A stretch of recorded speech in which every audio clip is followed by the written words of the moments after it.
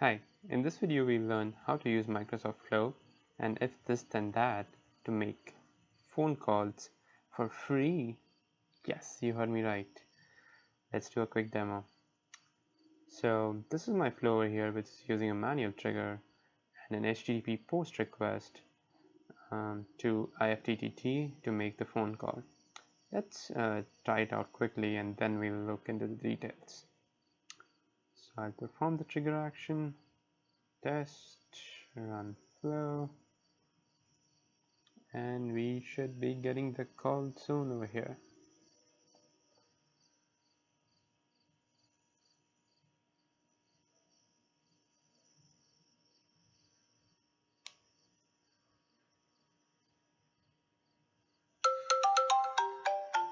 That took time, but yeah, we have the call over here.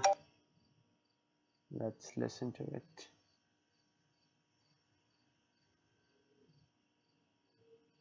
This call was made through Flow and IFTTT then that. Isn't this cool? Message brought to you by IFTTT. Alright, that did definitely sound cool to me. Alright, so let's see how to make this. Before that, why did I make this video? I actually saw Jon Leveque's video today on how to make a phone call using Microsoft Flow buttons. He used a premium connector called InfoBip, and for that you need to pay, you need to get a subscription.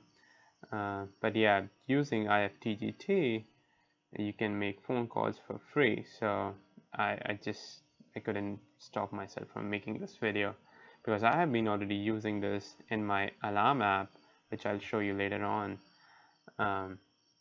So yeah, let's look into how to make this flow.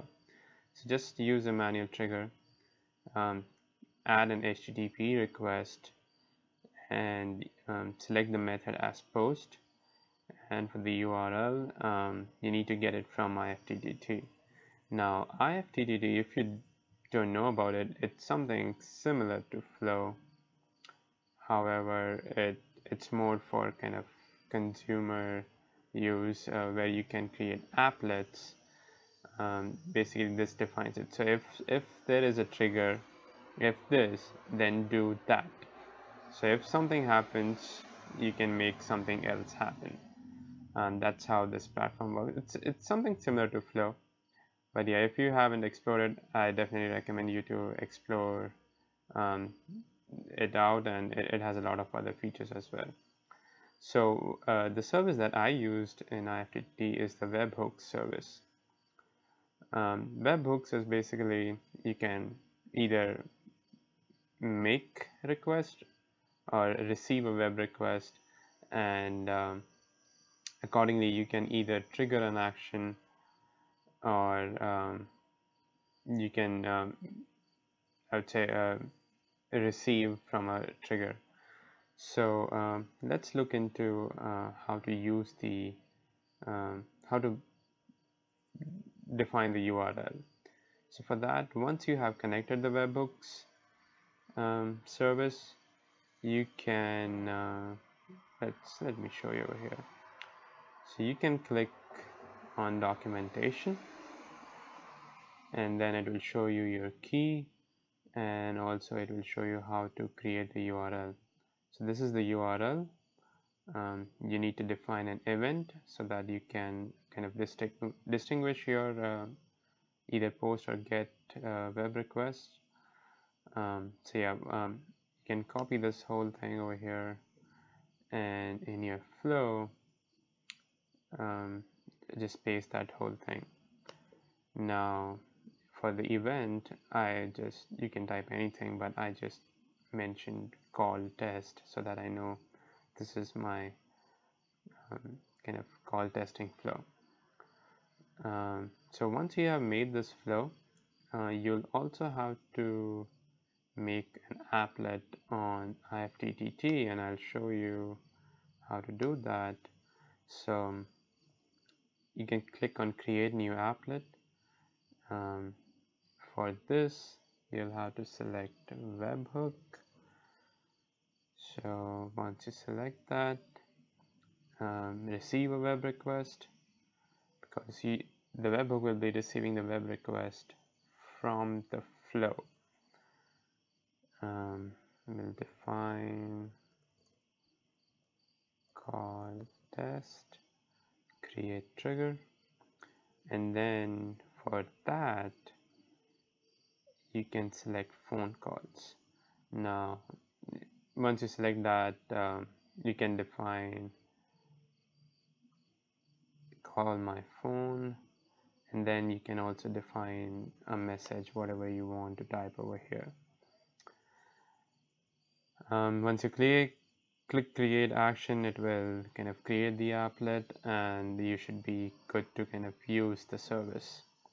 So in a nutshell, what we're doing is we are using the flow to make this web request, which then is received by this applet, which then triggers it to call the phone. So we are kind of using two different services, and the webhook is basically the connecting link between the two services, and that's how you kind of get the call. So I wanted to show you a use case. How did I use it? So I created this app called Power Alarm, and I'll cover this later. How did I kind of added the weather and my Fitbit steps, but for this video I'll show you how to add an alarm. So what I'll do is I'll add an alarm. For this alarm is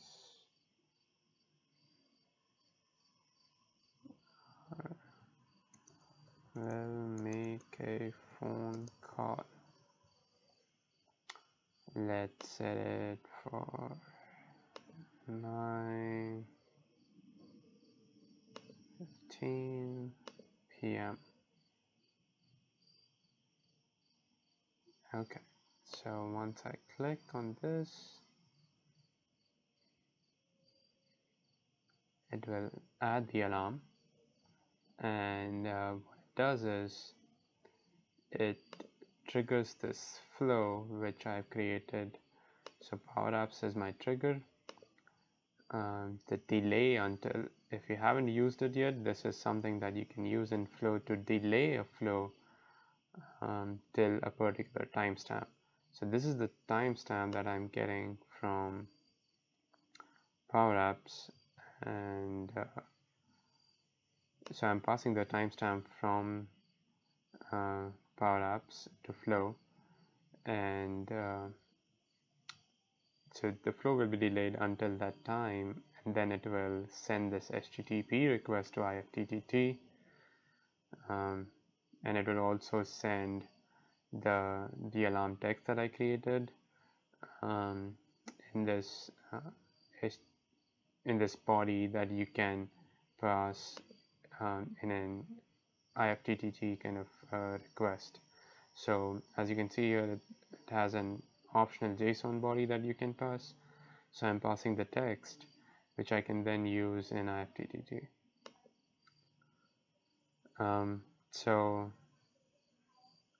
once I've created this, I will get an alarm at 9:15. I'll take a video of that and paste it along with here so that you can see it, just to let you know this is something that I created. So that is how you can kind of create or make phone calls using Flow, and that too for free. I know John is gonna I don't know if he's gonna get annoyed by this video. But I hope we can kind of use both Microsoft Flow and a different service to kind of use the best of both worlds and make phone calls for free. So that's all from this video. I hope you enjoyed it. If you liked the video, please please give a thumbs up, and let me know what kind of videos you want to see. Don't forget to subscribe my channel to get notified for the latest videos. Thank you, and happy power apping and happy flowing. So you can see, did get the call.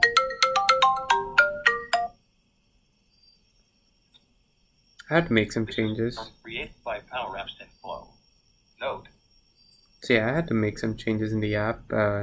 It set an alarm for tomorrow somehow because I had made it like that. But yeah, this I set it for 9:25 and I did get the alarm.